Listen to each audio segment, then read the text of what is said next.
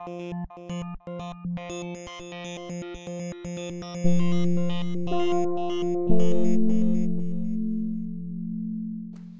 thought about the caulking around your tub? Probably not. When they installed the tub, someone took care of that, and it's supposed to last forever, right?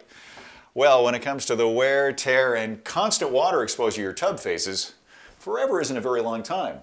Did you know that even the tiniest crack can allow water behind and below the tub and cause mold, mildew, and serious water damage to the floor below?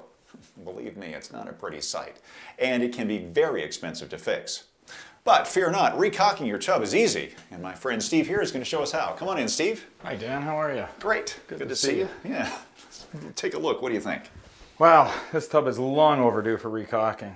As you can see, it's cracked all along the edges from one side to the other. And down the sides, too. All right, so what do we need to do the job? Well, we've got a caulking gun. We've got a tube of silicone that'll match the tub and tiles. Some mineral spirits. A 6-in-1 tool. And a roll of paper towel. Right on. So, we've got everything we need for the job. All right, let's get started.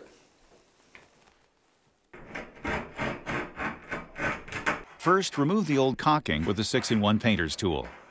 You can use caulk removers or softeners to help the process, but read the warning labels carefully, as the softener could soften or damage surrounding plastics.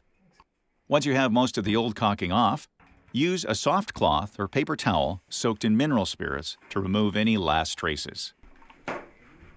Dry the areas with fresh paper towel or a hairdryer so the new caulking will adhere properly.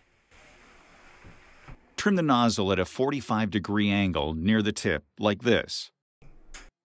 You're aiming to create a hole that is just big enough to fill the area between your tub and tiles.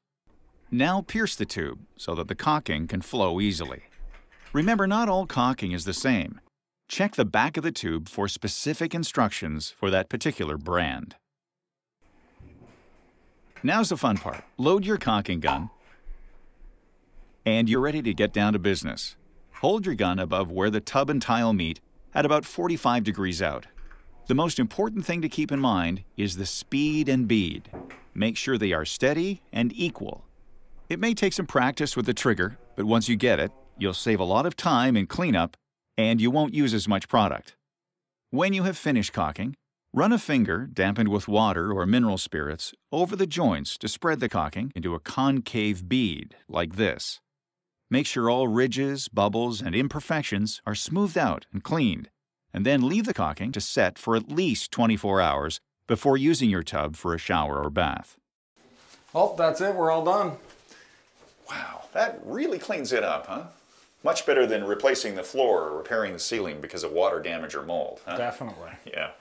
Now, this is one of those jobs you can do yourself, but if you feel a little uncomfortable with it, make sure you call a friend, like I did with my pal Steve here.